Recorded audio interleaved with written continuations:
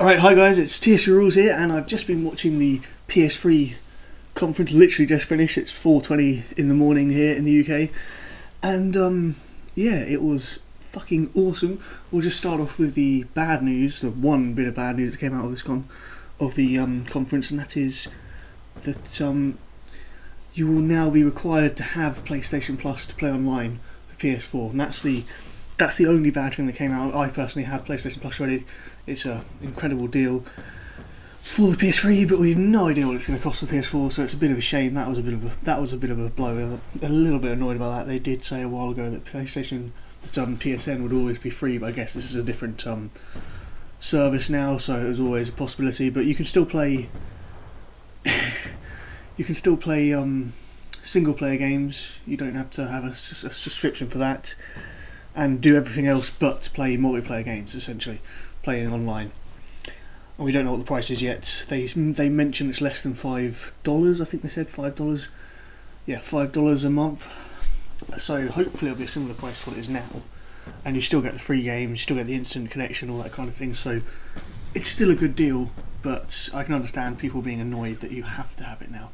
I was going to continue with it anyway because it's so brilliant, but you know, I can understand why people be annoyed about that.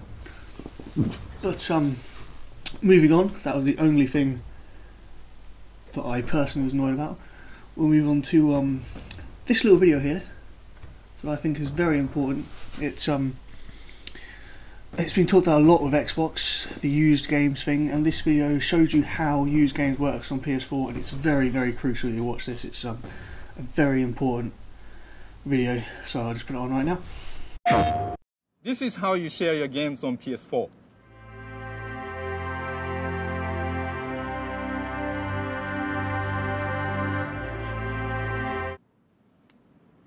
Thanks. PlayStation. And as you can see, oh my god, that video is just so fucking funny. Seriously, I cannot believe what Xbox have done. I don't understand their decision. I was thinking in the days leading up to E3 that PlayStation must have done something similar, but obviously not. PlayStation have sense. Thank fuck.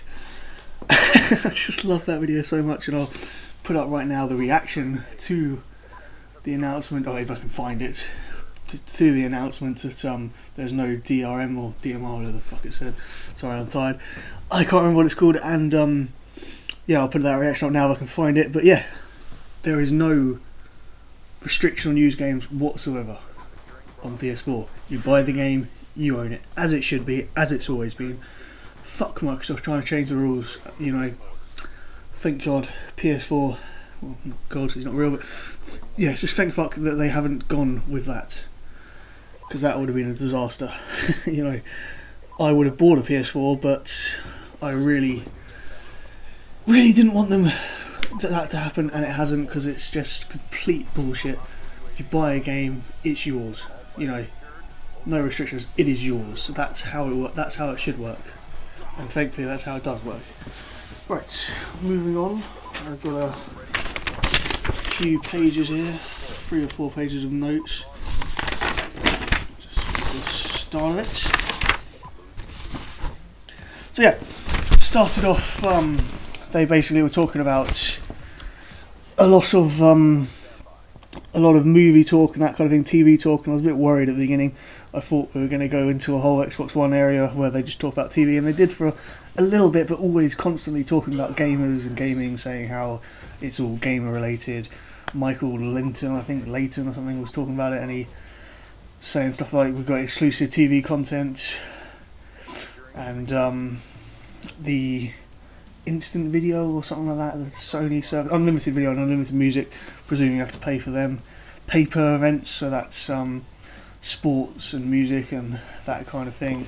And I can't read my own writing. Redbox and Flixer or something are now going to be on it, as well as Netflix. So yeah, I don't really care about that personally, but sure, some people will. And then I went back to games. Yoshida came on, I think that's his name, and he was talking about the fact that we're going to have 20 exclusives in the first year, 12 of them new IPs. Then they went on to show a game called The Order, and it's made by the guys who made God of War, and that looked pretty interesting. There wasn't really much gameplay on show, but it was just a starting, like it will probably be the thing that starts when you put the video that plays when you put the disc in your console, and it looked cool. It was something, I think there were 3 or 4 of them. They were assassins or mercenaries, and they had, I think, futuristic, well, definitely futuristic weapons. So that's it looked interesting, and there were aliens or monsters they were fighting. Saw a bit of that. Then they went on to talk about the games they've already showed us at the original event. You know, the event they had back in February, I think. So Killzone, Shadowfall, Driver Club, Infamous Second Son, which looked fucking good, and Knack, which looked pretty good as well. And 3 of those, I think it was 3 of those, are launch titles: Killzone, Shadowfall, Driver Club, and Knack. I think it was those 3. Definitely Killzone and Driver Club anyway, which is great. And then they went on to a Contractic Dream, you know, the people who made Heavy Rain, my favourite game of this generation, tech demo, real time, and it was great. The start of the demo just looked completely real to me, until they showed the people that they showed the guy who they'd already had his face in the other thing, and it, you know, you could tell there it was a game, you know, that it wasn't real. But until then, the background, everything else looked very real to me. But unfortunately, it is just a tech demo.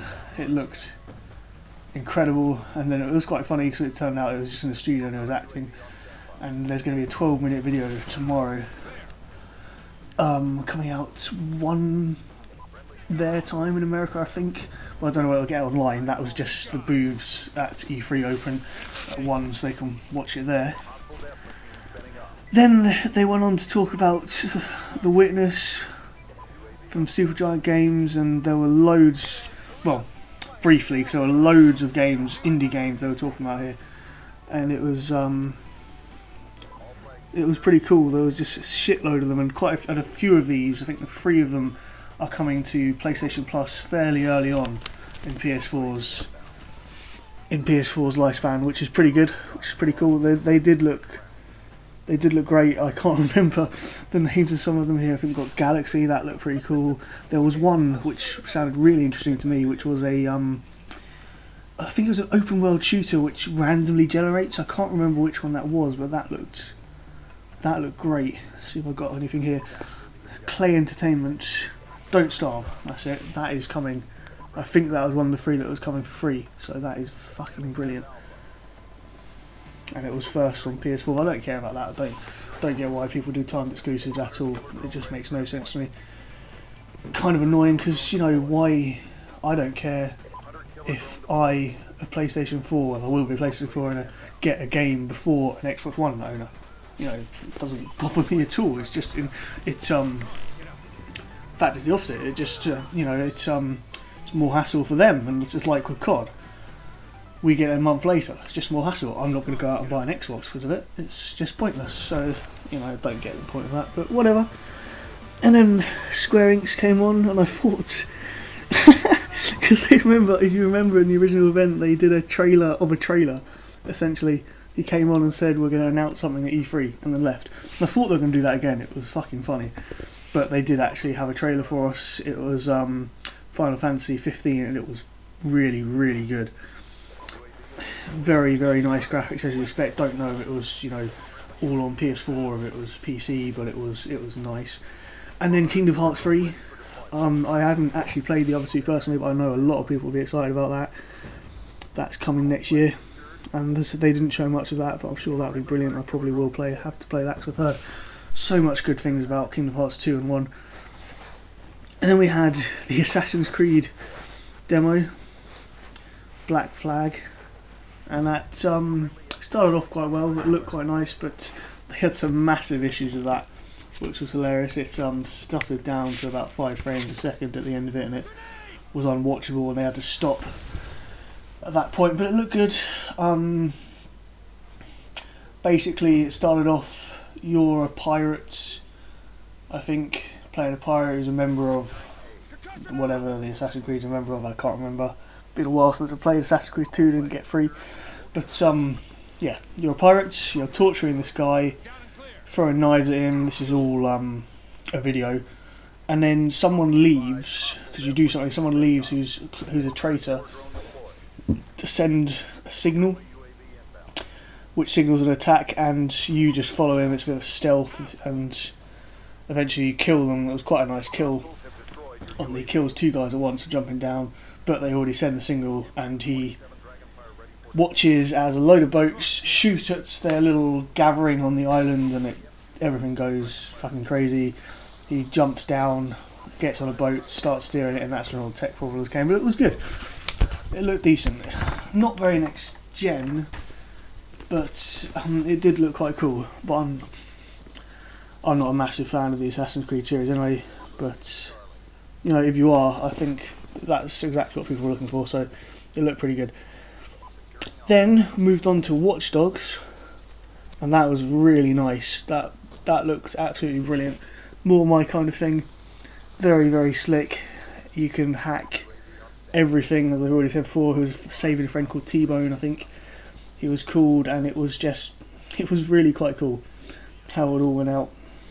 Being chased by the police at the beginning, he opened some gates, drove in there, and he shook them off, and he could still hear them talking to him through his phone, or not talking to him, but he still could hear them talking, knew they were still looking for him, and he breaks into this little bar area, and someone realises him because he's just come on the news saying they were looking for him, and he hacks his phone as they're trying to call the hotline or just the police to come and catch him, and he like hacks his phone and knocks it to the floor. So that looks great, really great. Then it was on to 2K NBA. I don't play that game myself, but the graphics are very nice. And then one of the big ones, Elder Scrolls Online. That looks absolutely brilliant. I'm such a big fan of the Elder Scrolls series.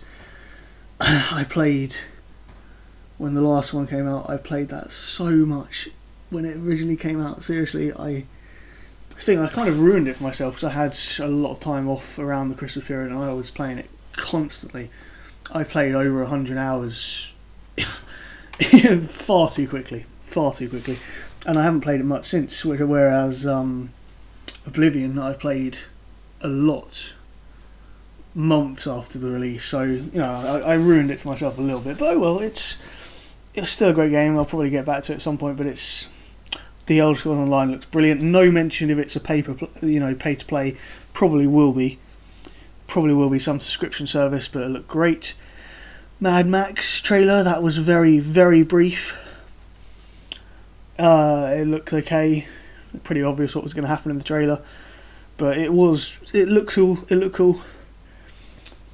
And then some other guy called Jack Trenton came on, and he started talking about how there's more than 140 games being developed for the PS4 at the moment, and 100 of them will be available in the first year. That's absolutely brilliant. And then got it massively highlighted here in my notes. No use game restrictions. Comes to that again. I'll put the reaction hopefully some point in this video. And I've just written. No need to put that, but yeah, no use game restrictions. Fucking brilliant. I don't see why anyone would buy an Xbox One now. If you're gonna, fair enough, but I really don't see the point. PS Plus carries over, so if you already got it like me, it will carry over to the PlayStation 3, PlayStation 4. No mention if it's the same as it is now, where if you have PlayStation Plus, you get it on all 3 consoles. I reckon it will be like that. Not all, both the consoles, the Vita and the PS3, but then obviously PS4 so it'll be free. I reckon you'll get PlayStation Plus across all of them with one subscription like you do now. I don't see why they would change that. And one of the other big things they announced was PlayStation Plus gets Drivers Club PlayStation Plus Edition instantly when you get the PS4. That's the first thing you get, and that's quite nice. But you know, it remains to be seen what that is. It might be an incredibly stripped down version of it. It might be the whole thing. It probably won't be the whole thing because it says PlayStation Plus Edition. And if basically everyone will get PlayStation Plus, then it won't be the whole thing. So they won't be making much money with that. So that'll be interesting, but it sounds nice the way that you get it. And then, probably one of the biggest things about it, other than obvious things like the price, which I'll get to, was Bungie with their world premiere, and it looked absolutely brilliant. Destiny, sorry, I completely forgot to mention that. Destiny is the name of the game, and it looked amazing. First of all, it reminded me very much of Fallout. It looked very much a post-apocalyptic world when he started actually moving around in first person, because before he just showed a little bit of a video, some alien thing. But yeah, looked very much like Fallout to begin with, and then someone else joined him. So you see instantly it's multiplayer. It's a massive multiplayer online game, I presume. And they went into this building, massive building, and in there it just looked amazing. Got into a massive battle at the end, and it looked very much more like Borderlands than Fallout. So that's what it reminded me of towards the end of it, because you could pick up weapons, that kind of thing, get loot, and that just looked insane. That's going to be awesome when that comes out. Then they started talking about the cloud gaming service. You had already heard, I can't remember what they're called, but it's the cloud service that starts in 2014, first in the US, and it's the whole thing about the old PlayStation games, PS3, presumably going back to PS1, where you, I guess, have to buy them again even if you own them, unfortunately, but hopefully there won't be too much, and you stream them while you're downloading it, so you can play it while it downloads, which is nice. Hopefully that starts early 2014 everywhere. Hopefully the US don't get it for too long before everyone else. Hopefully they'll roll that out quickly, because that's going to be really quite cool. And then onto the price. I can't remember, I've already mentioned this at the start of the video, but I'm going to mention it again. I have PS4 will be $399, €399 or £349, which is utterly brilliant when you compare it to the Xbox One prices. £429, $499, €499. I'm not going to dwell on it, but if you get an Xbox One, I just don't understand why anyone would at this time. I guess if you're a big Xbox fan and you want to carry on, but I'm hoping more people will go for the PlayStation, because, you know, if everyone gets the same console, there'll be more people to play online, which would be nice.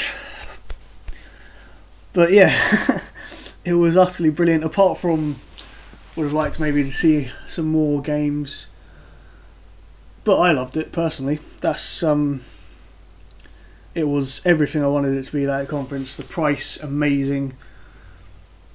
The no restriction of use games, as it should be, amazing. You know, I don't know why I'm calling that amazing, because that's just how it should be, but, you know, I was really worried. Only downer is the PlayStation Plus that you have to buy, but as long as it's as brilliant as it is now, and not too much more expensive, that's fine by me, because I'm going to buy it anyway. Anyway, this has gone on way too long. Hopefully I was understandable for the whole of this, because I am very tired. It's now 20 to 5 in the morning. I've got to play tennis at 1, so I need to go to bed. I'll finish off with Xbox Go Home. Thank you for watching.